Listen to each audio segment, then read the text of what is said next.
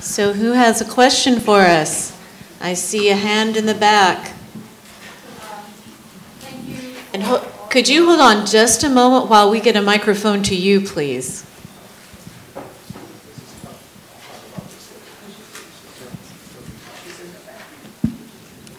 Thank you for all those wonderful presentations. My question is brief. I was wondering where the raw material, where silver came from in the 19th century.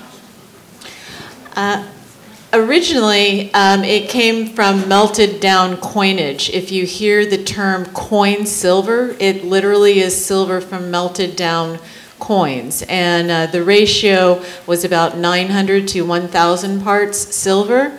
In 1968, Gorham adopted the sterling standard and went up to 925. And also about that time frame, or 1859, for instance, the Comstock lode was found. So major American mines of silver were discovered and produced a lot of silver. So their silver would come from American mines as well.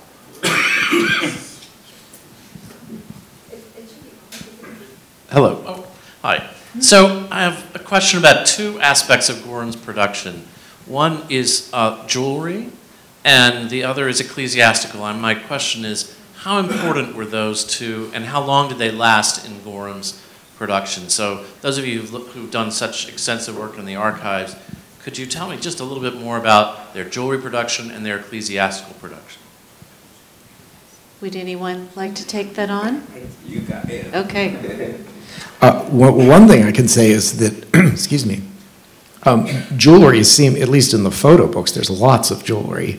And they actually reuse dye stamps that were used for other things to make some of that jewelry. So for example, the appliques that you see on the Japanesque silver pieces were also used to make things like brooches and that sort of thing. So they were very, strategic about that sort of thing. And there's, as I said, lots of jewelry. I did not personally look at the ecclesiastical records. I can talk a little bit about the ecclesiastical division. I think it was one of the important divisions, obviously not as important as the silver division, probably less important somewhat than the bronze division, which had a wider public audience. But I think it was a very important division for a good length of time. I believe that it was founded around 1880. I may have that date slightly wrong, but I think it was late 19th century. And it lasted well into the 20th century. It seems that almost every chalice I've looked at as a museum curator has been a Gorham one. That does not surprise me. I mean, we have probably 15 flat file drawers in the Hay Library of just plans and blueprints and drawings for the ecclesiastical division. And they had their own separate catalog for ecclesiastical. Of course, this was serving every Christian denomination. Not so sure that they were interested in working with non-Christian denominations. I didn't see much synagogue wear in there, although there could have been some. But they were primarily looking to serve Christian denominations, but of course there were many of those. Certainly for the time period of the turn of the century when religion and the practice of religion were very important, the ecclesiastical division was certainly holding its own. And I think one of the most important contributions of the ecclesiastical division is William Codman.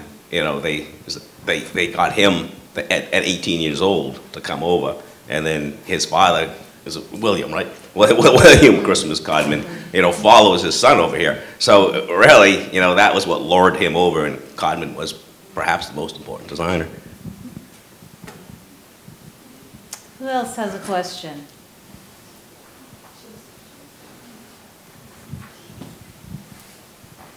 First, huge congratulations to all of you. I can't wait to read the book.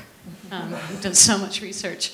And my question is, Amy, your talk has really sparked my dreams about doing a silver hunting tour in Sumatra, Johannesburg, Hong Kong, and places I never dreamt of looking for Gorham. But I'm thinking, oh, there must be some Martelet lurking in all of those antique shops. But do you know what types of lines, maybe Elizabeth and Emily can chime in too, that were most commonly retailed in other countries? I can't imagine like Martelet or the Plymouth pattern going, you know. That's a great question. That is not something, information, statistics on what they sent to those far-off places is not something that I came across in my research, but certainly interesting. My family had an antique shop in Johannesburg for 2 or 3 decades, and we never saw one piece of Gorham. It stayed at home. Tiffany, we saw little Tiffany, but never. That's interesting. Maybe that's where all the jewelry is. Did Gorham ever venture into developing techniques or providing techniques to its customers on how to maintain the silver, and if so, did that change over the years? I can take that one. Yes, they did. One of the things I found in the archive was a whole binder full of information on silver polishes. Gorham developed its own silver polish, and they had, you know, just as with these marketing brochures that I think Jean showed about how to use the chafing dish, they also had brochures on how to polish your silver. So yes, they were very much keen on helping people maintain their Gorham materials in the best condition. And selling their silver polish. Yes, absolutely. Well, that too. That too. And let me just add that in publications like Vogue and other sort of shelter magazines, there were periodic articles about the same subject. And I think there was the subtext was, it's not that hard to maintain. Buy the silver, maintain it. You know, it's really very easy to do. Mm-hmm. I have a question in Gorham's relationship to Tiffany, if that's okay. It's okay. So obviously Tiffany adapted and survived the silver crisis of the 70s. Is that because its portfolio was more diverse, or how was it that Gorham had been in the lead for so long and then wasn't able to adapt to the changing world and the changing market in a way that its competitors seem to? I got that one. Branding. Actually, Peter DeGuttafaro was here. I think he's still there? He really tried to forestall the demise of Gorham by saying, look, you know what? Those jerks up in New York are taking a little piece of stamping, putting a big Tiffany and Company on it, and telling people it's wonderful. You know, and they're developing the concept of brand. Why can't we do that down here? And he couldn't get a nibble. So what happened was a great deal of energy. You know, and Hovind, my gosh, he was the 20th century farmer. You know, he could throw a party, and he could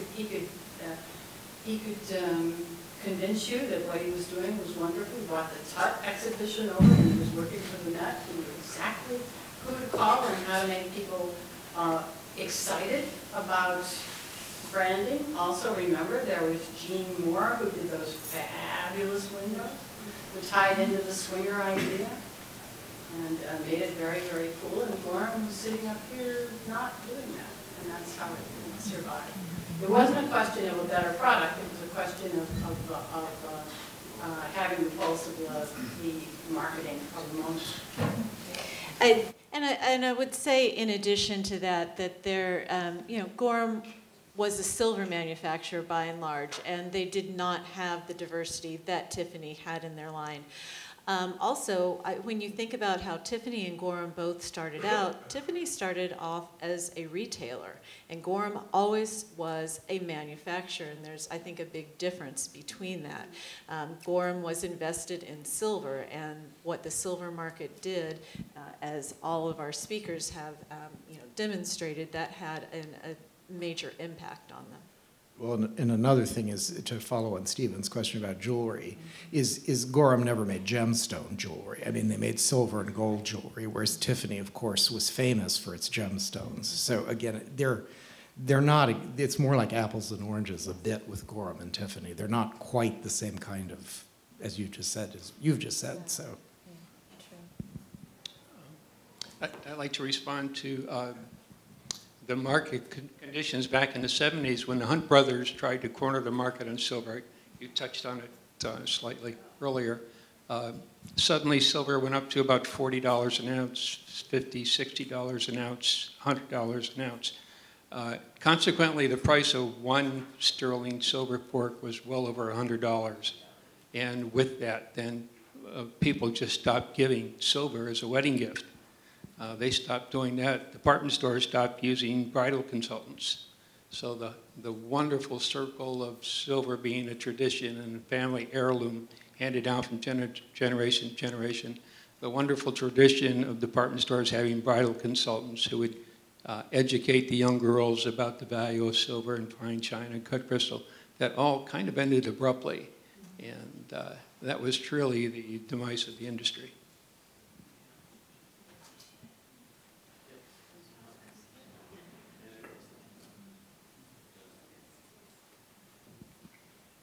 Yes. Elizabeth. Yes, Stephen.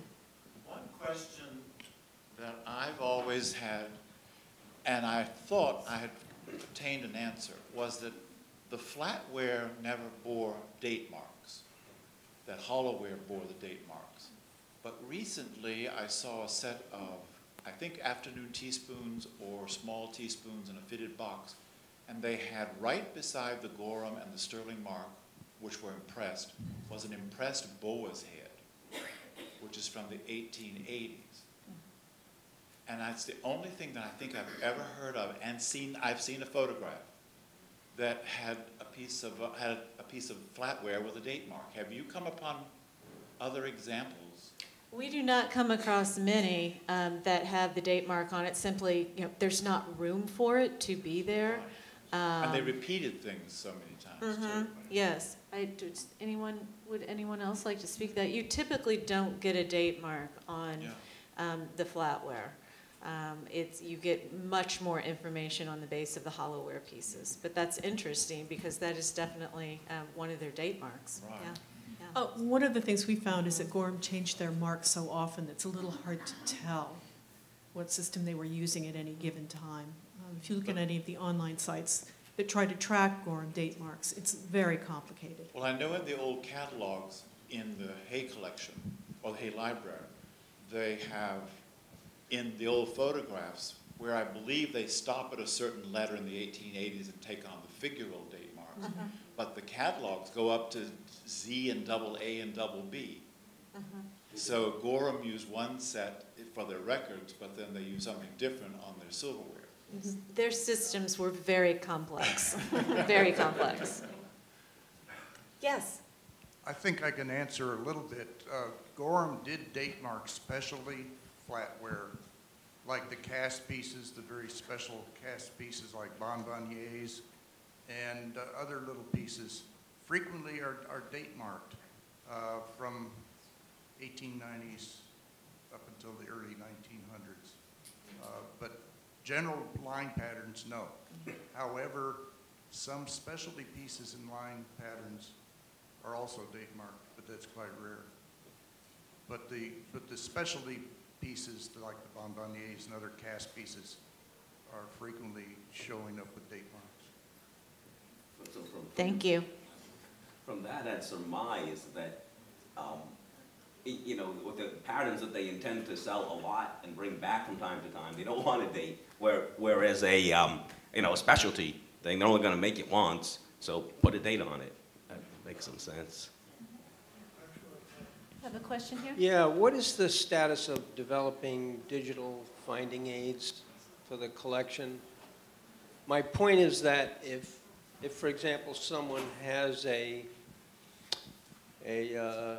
samovar and they wanted to attempt to identify whether or not it's a Gorham piece, have you started to create digital finding aids for ledger books and pattern books and so on? Let me tell you something that is something we would very much like to do, but there is 6,000 linear feet of material. And every time I try to bring a proposal to my bosses, people throw up their hands in despair because they can't imagine tackling this entire thing. So I've been trying to propose ways to chip off pieces of Gorham that are doable on their own, with the idea that we could create smaller finding aids and then link them through an umbrella finding aid. But still, so far, I'm not getting much traction. Hopefully that will change. Yeah, the NEA should probably not going to help. Not at the current rates they're being funded. Jeff.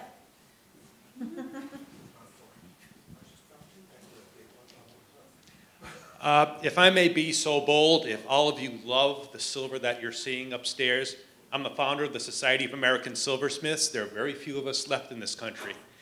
All the big manufacturers have left, with the exception of Tiffany, which is primarily making production pieces. So call the society. You can find us on the internet, Society of American Silversmiths, silversmithing.com, and ask to have a special piece made just for you, for an anniversary, for a birthday. It can be a piece of flatware, something relatively inexpensive that can be designed by any one of us, or in your particular style. It's going to be beautifully made. It will, I can't say it's absolutely going to hold its value, but it's going to be more valuable than the production pieces that have been made over the centuries in this country. And we have a great heritage here. And so if we're not, if business isn't kept going, then when we're no longer here, which could be in the next 30 or 40 years, where are you going to buy a beautiful piece of silver? That's the promotional segment of today. I appreciate it. Thank you.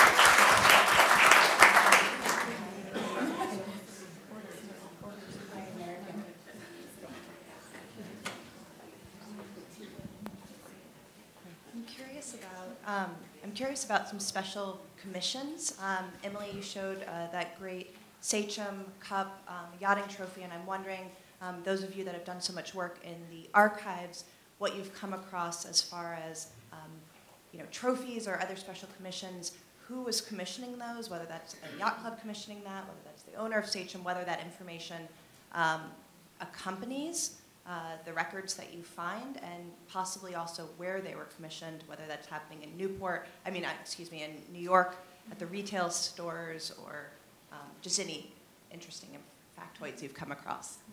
I can take that one. In the drawings that we have at the Hay Library, there are a ton of trophies from all kinds of sports clubs.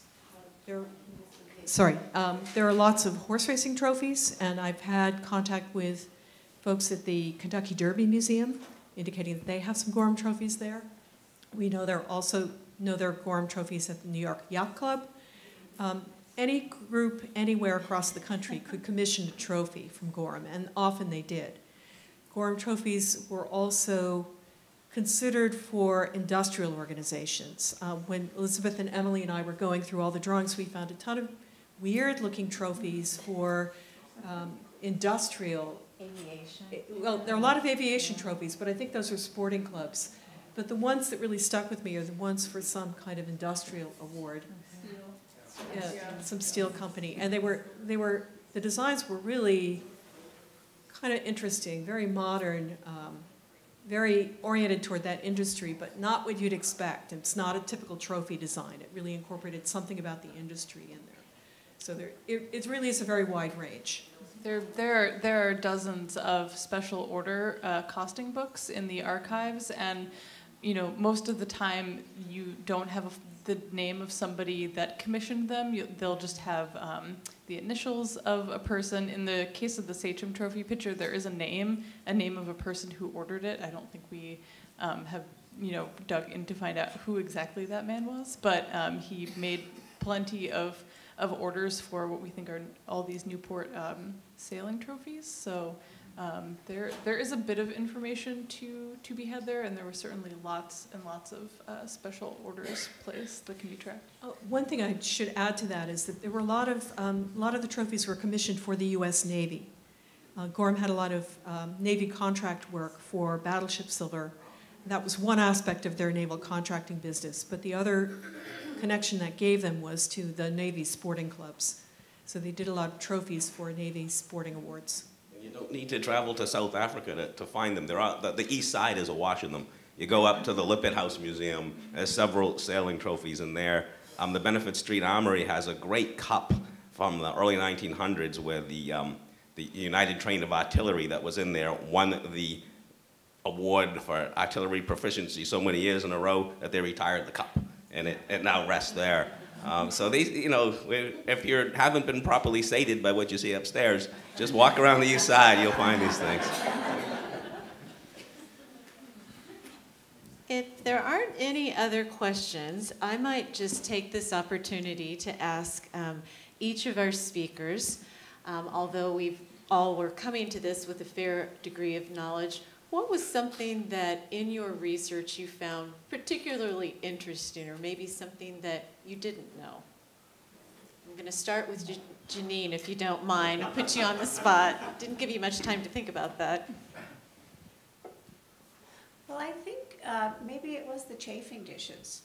They were really not, I just wasn't that familiar with them. I knew of a few by other makers, but I didn't realize it was kind of an industry in and of itself. I think there were at least 3 or 4 books on just chafing dishes produced by Gorham, and then there were another half dozen that I found elsewhere. So it was a fashion, and I was talking to my husband last night, and I thought, well, maybe it's the fondue pot of the turn of the 20th century. But so it had a certain novelty, but it never quite went away, and I see them now with different eyes.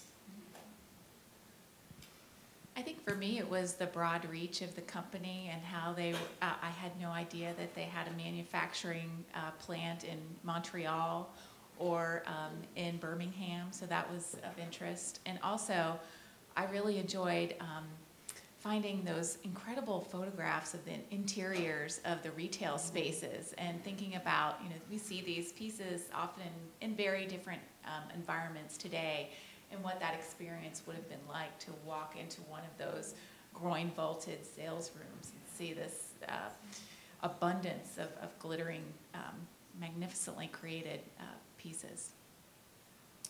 Yeah, for me, as somebody who's worked with the archives, 6,000 linear feet of it, I would say there were a series of surprises. And one of the first things that really surprised me was finding information and artifacts related to their wartime production, especially for World War II. I found a parachute down there one day. Who knew that Gorham was, making parachutes during World War II? But apparently the ladies who sewed the liners for the cases were deployed during World War II to sew these parachutes. Gorham was also extruding metal shells, not only for World War I, but for World War II, and they really poured themselves wholesale into war production for both World Wars. And that was kind of a surprise. And the other surprise was when we started working with RISD on a joint project funded by IMLS for a planning grant, one of the former salespeople at Gorham, James Ossington, who lives in Jamestown, came up to talk to us, and he told me a story I'd never heard of before about Gorham bringing back somebody, I think a RISD alum, to design fine china for them. And this person had worked at Royal Doulton, and they brought him back, and they bought a china company in Flint Ridge, California, and renamed it Gorham China, and for a very short amount of period of time, they produced fine china because they were trying to go total tabletop. And that was kind of a surprise. It didn't last very long, but just the amazing breadth and reach of things the company attempted to manufacture was kind of fascinating to me. I would say I think I went through all the photo record books, which are just an amazing, amazing, amazing resource. The thing that surprised me was, first of all, the sheer multiplicity of forms and the ingenious ways that they reuse those casting patterns and different elements to make slight variations. It's just astonishing. On one page, you'll have 6 different objects that have these same things, and where they all are today, who knows? But, and the other thing that surprised me is the staying power of some of the styles, because these photo books are roughly chronological, and you're finding Rococo Revival and Neo-Grecque things still being made in the 1880s. Once these designs were introduced, there were still people that liked them. And you know, the art historical tendency is to kind of neatly, the way I sort of did, line it all up, and it changes and it changes and it changes. But in fact, they were still making Neo-Grecque things in the 1880s, so that surprised me.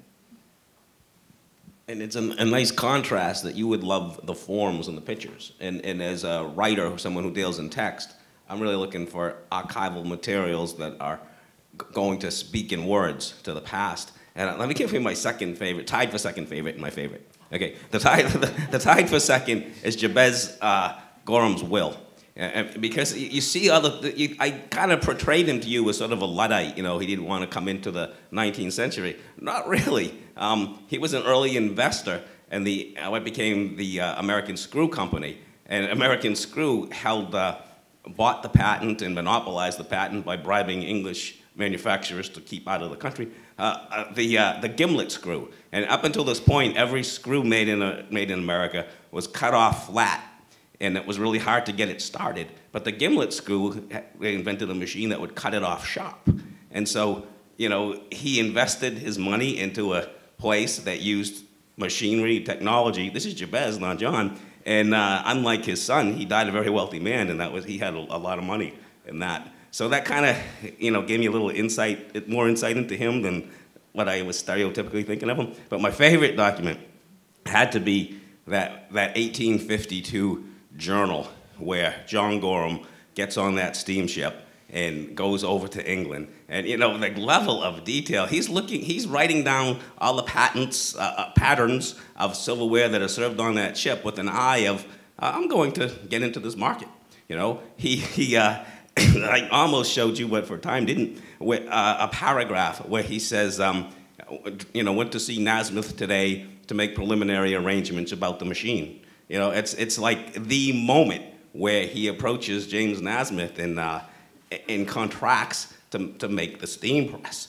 And so the level of detail, and not only on manufacturing, but on cultural things he was seeing in England, and particularly where he talked to a man, a total Dickinsonian character who makes his living crawling through sewer tunnels and picking out whatever might have fallen through drains. So he says the guy was very pale and gray and didn't smell all that good. And one day he had found a gold coin underneath a particular sewer. So every day he always made sure he checked out that particular sewer. You know, I mean, it's a really wonderful document. And the archive is full of that kind of material. It's just, I mean, I didn't exhaust it by any means, not 6,000 square feet of it. Well, I have to admit, almost 4 years ago when I was on the phone with Elizabeth interviewing for this job, and she told me about this exhibition of Gorham Silver that she was going to be working on, I thought, wow, that's great. I know a bit about silver.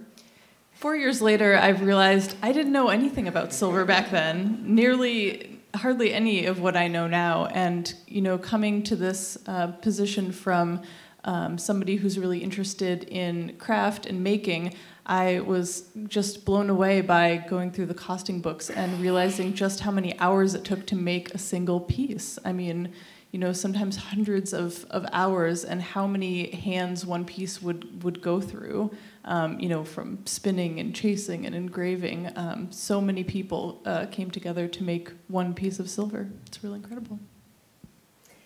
Probably the making was the thing that I learned the most about as well. You know, as an art historian, sometimes you don't always know how things are physically made. And one of the most enjoyable experiences about this project has been talking with the silversmiths and people in this community who are makers and are silversmiths, and they have been so generous and so kind with their time, and that has been a very rewarding experience. I would like to invite you to join some of those silversmiths upstairs in the gallery for them to share more knowledge and experience and stories with you. I would like to first, however, thank all of the speakers for coming today and sharing their knowledge with us.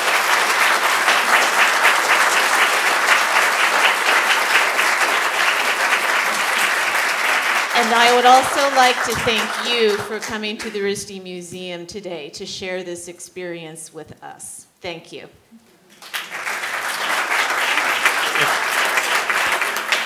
Elizabeth, if I could just say one thing. I'm sorry to interrupt. When I'm a silver restorer, and I have seen silver from all over the world for the past 35 years, I want you to concentrate on those pieces of martelé, because they are far and away the finest chasing that has ever been produced in the world. So really home in on that and take a look at all the detail. Thank you.